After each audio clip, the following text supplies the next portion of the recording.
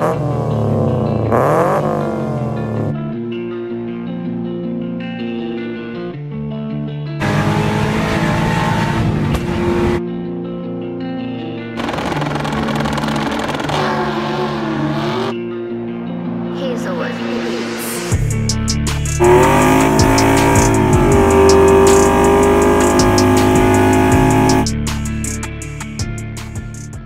going on, guys? Welcome back to the channel. So you guys have run up a video that I've done a really long time ago, like over a year ago. You guys are like absolutely killing that video. It's got like 15,000 views on it, and the title of that video is what I would do differently if I built another WJ Jeep. So in today's video, I'm going to do a similar video for you guys. It's not going to be Tom Saviano over there.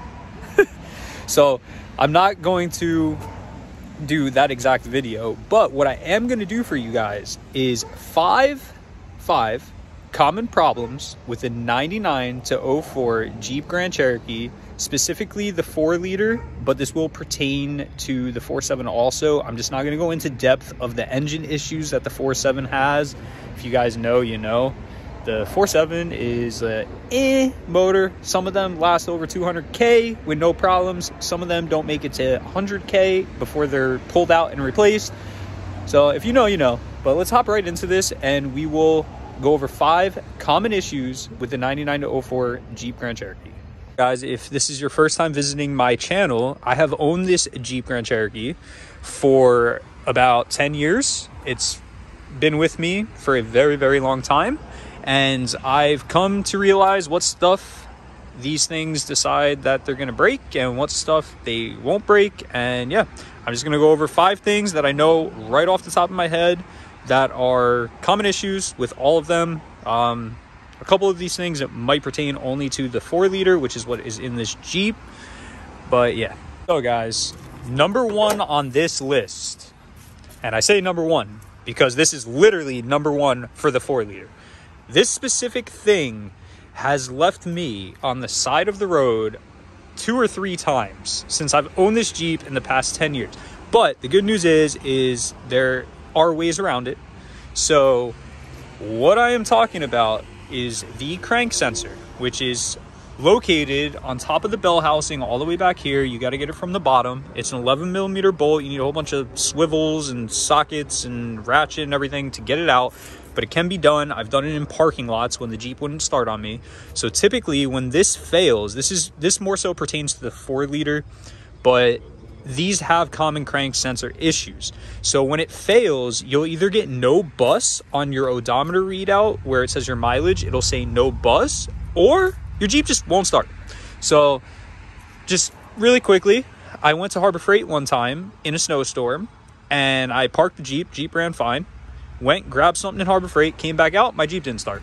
So guess what I was doing? I was doing a crank sensor in the parking lot of Harbor Freight, which was absolutely terrible. I was laying in like a foot of snow, but it is what it is. It's a very, very common issue with pretty much any 4-liter Jeep. Pretty much the best fix you're going to do for that is an OEM Mopar sensor, which I believe recently they stopped making them. So if you could find one, I would highly suggest getting one. I always keep an extra one under the backseat of my Jeep. I also keep the tools in the Jeep to do the crank sensor if it does fail. It's just something that I've learned over the years, something that you guys should know if you're looking to buy one of these 99 to 04 WJs. But yeah. So I do have to tell you guys, honestly, this is one of the best motors that pretty much ever came in a Jeep. The 2.5 and the 4-liter, they're pretty much the same motor minus 2 cylinders on the 4-cylinder, but they are a great, great engine. This Jeep in front of you has a poor man stroker. It's a 4.6 liter technically. And pretty soon, if you guys don't follow my channel, this is getting a GT35 turbo put on it, which I am going to do. I'm going to film for everybody. So if you guys are interested in that, definitely hit the subscribe button down below because you're not going to want to miss it. I'm probably going to have to tune it myself and everything. So it should be a very, very interesting build series. But yeah. So second problem that I know of off the top of my head is going to be valve cover leaks, specifically for the 4-liter. So these valve covers do leak very, very frequently out of the back corner all the way back here It is more so with the cork gasket than the rubber gasket. The newer Jeeps use the rubber gasket, so the one you're looking at has a rubber gasket, but they do still have issues. They still do it, and it's just something to know. It's a very common issue. A lot of the times if you see an oil leak, it's either going to be a valve cover or rear main seal, which we might as well put those two together because they kind of go hand in hand. So the rear main seal on this is a two-piece seal, and they do leak very, very frequently. You'll notice oil at the bottom of your bell housing, and you'll know instantly. You'll either see oil up top if it's the valve cover, or you see oil down below if it's the rear main seal. All right, guys, so number 3, I'm gonna say rust. Now, I'm gonna tell you exactly where these things like to rot out, what's very common areas. So we're gonna start at the front, and we're gonna work our way to the back. So in the front, any Dana 30 axle, the spring perches on the axle down below right there. I currently have like 3-inch exhaust pipe welded in there as my spring perch, but they rot out. So typically you'll find this when you decide you're going to do a lift kit on these, you know, at the worst possible time when you already have all this work to do, and then you find that's rotted out. The good news is Iron Rock Off-Road makes a spring perch repair kit for them, and it's not crazy expensive. It's about $55, I want to say. So that's just something to know. If you're going to buy one, look in these areas. Also too, the rocker panels all the way down, they like to rot out. I currently have mine cut out on the other side, and this one's going to get cut out very soon because I'm going to do rock sliders on this, weld-in ones to get rid of the rocker panels altogether. But the reason these rockers rot out is because Chrysler thought it was a good idea to put foam in the rockers, which creates moisture trapped, and it rots your rockers out. So that's another area to look for, you guys. And then the third area that I know off the top of my head is if it has a sunroof. I don't have a sunroof, so I don't have this issue, but if it does have a sunroof, your sunroof drains are by the rear quarter panel. So a lot of the times you find these Jeeps, this whole rear quarter panel will be rotted out all up in here. Mine is 100% rust free. It's solid. My Jeep's kind of a bad example because this was taken care of. I know the previous owner, and I've owned it for 10 years, and I've taken care of it. So mine's kind of a bad example to show you guys this, but I do have like the rocker rot and stuff. But if you have a sunroof, you're going to want to check these rockers on both sides. That's where your sunroof drains. And then the last thing, number 4, is going to be the gas tank skid plate, which if you could see, mine is rotted out. I do have to replace it. Good news is they do sell just the skid plate. It's about $230, I want to say. You can get it on a bunch of websites. Just Google search the skid plate for a Jeep WJ and you'll find it. All right, so problem number 4. I think that's what we're on, right, guys? 4, 5? No, we're definitely on 4. Problem number 4 is going to be your windows. Now, this is going to pertain to all 9904 Grand Cherokees. Very common issue with them is either the wires break in the boots. It could be the passenger side or the driver's side, more common on the driver's side. So the fix for that is obviously to repair your wires. What'll happen is the windows will work with like the door closed. They won't work with it open, or they won't work at all. And then the other thing with the windows is the master switch here likes to go out. Now, mine currently has an issue, a slight issue, where to get the passenger rear window, the one back there, to roll down, sometimes I have to play with the window lock button, and then it will roll down eventually. But it's because my master switch is going bad. It's not a problem with the wiring or anything, because it does work, but you just have to mess with the window lock switch. So that's just something to keep in mind. Check that out. This is all stuff that you could talk people down on the price of these Jeeps. Like, to be honest with you guys, this is a great vehicle. It really is, and you can get them for a really good price. I feel like I should have done like 10 problems, because I have to like combine things together, because there's like a lot of just stupid little things that these have. So my 5th and final problem that I want to go over, which I did a permanent repair on mine, I highly suggest doing what I did. Inferno Fabrications makes the kit. It's going to be to get rid of your coil rail.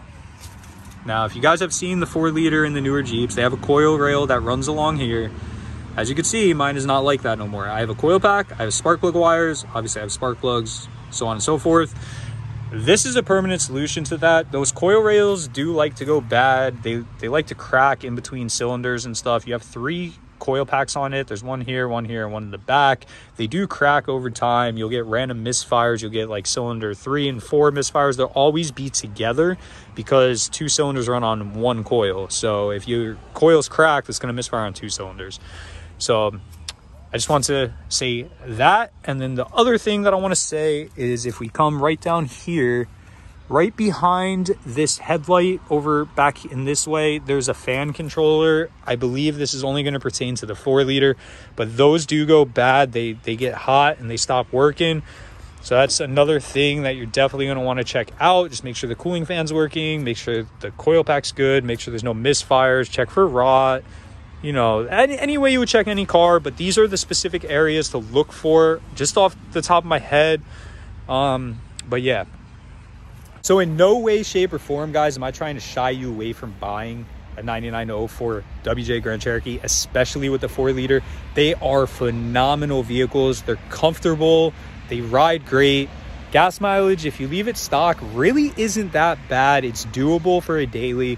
They're extremely reliable vehicles. I can guarantee you that. Mine has, I know it doesn't look like it, but mine has over 200,000 miles on it. It has almost 300,000 miles, guys.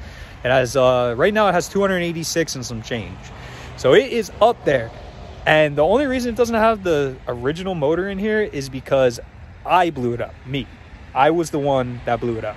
So it's my fault. It's nothing to do with Chrysler, the Jeep, or the 4-liter or anything. It was my fault. It would still have the original motor, still be going strong because it did run good.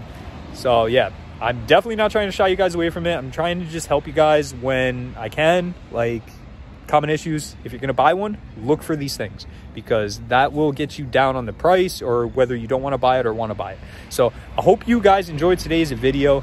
Please drop a like up on this video, drop a comment down below, subscribe to the channel, guys. If you want to see more Jeep content, I have plenty of Jeep content coming. It's getting turbocharged, guys. Turbo. It's going to make cool ass noises. You might as well subscribe to the channel and check it out. So yeah, I hope you guys enjoyed today's video. I will catch you next Friday, 12 p.m. Peace out.